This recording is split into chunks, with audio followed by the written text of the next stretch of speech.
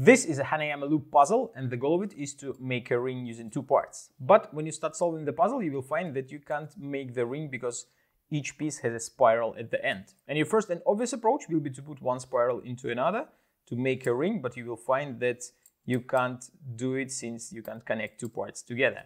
You can try a different approach and maybe try to put two parts in a little bit different way, but you will end up with something that doesn't look like a ring at all.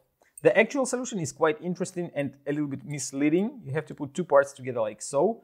That doesn't look like a ring, but if you rotate one of the parts, the puzzle will be solved.